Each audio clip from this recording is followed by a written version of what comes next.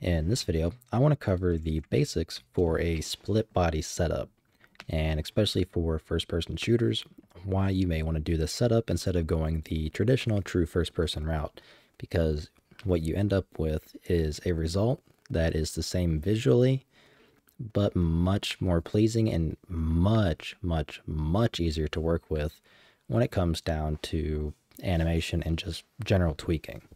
So to begin, let's just start basics. So here I have my third person mesh. I'm just going to go ahead and hide it, get rid of it before the example. Let me plug that back in so we can actually see everything working right. And I'm going to set owner no see on all the first person parts to false, so that way other clients can see it. The only thing that I have checked is owner no see, and that is just for the head. So that way our head is not visible to ourselves. So let me launch with 2 clients. And as you can see here, everything looks fine and dandy. Everything looks pretty good. The only thing that's wrong right now is the head's not tilting when we aim, and that's just due to the animation setup, because it's not meant to work like this. As you can see, I'm running different animations. I'm running animations that are supposed to be for the first person, not third person. So ignore those. Same thing with the clipping. So what I am referring to is this mesh is broken up into 3 parts that we're looking at. So he has a separate head, separate torso, and a separate lower body, just like we do. So if we look down, that's better yet on this guy, we can see we have a pair of legs. They're animating and all that. However, we are also avoiding the problem that you see a lot of the time, where when you're moving around and all that kind of stuff, you have issues with head bob, and that is due to the animation. Now, most people that are going to be asking this question usually run into that problem because they're not taking the time to separate kind of everything up, or they're just using straight marketplace assets without doing any work to kind of circumvent it. So for example, what you'll see a lot of people doing is they will use ALS for true first person, and they'll just use it straight as that way. They're not going to add really anything onto it. So what happens is they end up running animations on their character that has a lot of head bob in it. So they'll attach like their camera to their head, for example, and then if we watch the animation, whatever bone they have on the head is going to be bouncing all around and all that stuff, and it's really just not giving a pleasant experience. Because remember, what you see in first person view, all that camera shake and all that kind of stuff, that leads to 1, just unpleasant gameplay, 2, a lot of people get nauseous from it. I'm not one of those, thankfully, but if you are, it's not pleasant. And that's why oftentimes they'll have head bob sliders where people can just crank them all the way down if it affects them. Well, another thing, if you're going this route, you don't have control over that unless you make an animation where you attach your camera directly to a dedicated bone and you animate out any movement from the animation for that head. So that's where you're kind of stuck. So here's how my setup is currently set. This is for my plugin. For my first person mesh, I just have my torso. That is all it is. And then underneath of that, so everything else is the children, I have my pair of legs, and I also have my head. Now they're all on the same skeleton, no biggie there. Now what is different is, let's start with the mesh and the head. So these are specifically for shadows. So if I click on the head here, we have owner no see selected, but on the same time, we also have, if we search for hidden, we have hidden shadow checked. So even if this mesh is hidden, it is going to project a shadow. So let me go into full screen here. And if I look down and around, you can see I have a full body shadow as well. Everything looks correct accordingly to what it actually is. And that's what we want. Now, when it comes down to third person, or actually let me continue real quick. This also gives you the ability to do things like easily swap out parts. So if you wanted to have a torso that had a different shirt, no shirt, whatever, you can do that very easily. You just swap out the mesh. Same thing with the pants. Same thing with the head. That's really all you have to do. Now, when it comes down to third person, it's pretty much the same concept. So if you know you're not going to be changing out parts of the character, like you're not going to be having any sort of clothing system or anything like that, like what I'm doing here, I just have a full body. So it's one mesh and it's the entire body, nothing more. There's no, it's not split up or anything in any way. And that gives us, well, a good third person view. So again, let me check only owner C for the first person stuff real quick. And what's going on here is other clients are going to be seeing that third person mesh with its own set of animations. All right, I forgot to plug this back in.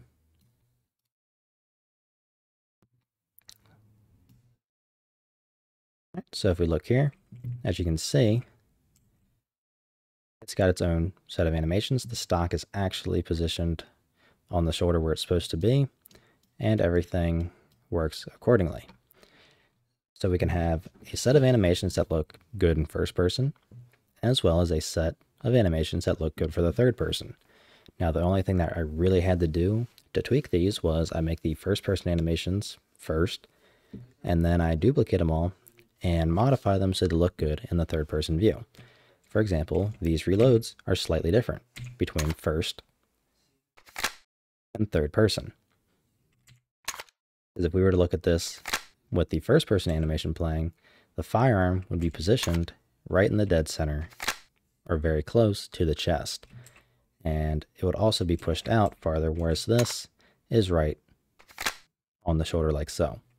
So that allows you to have separate layers of animation.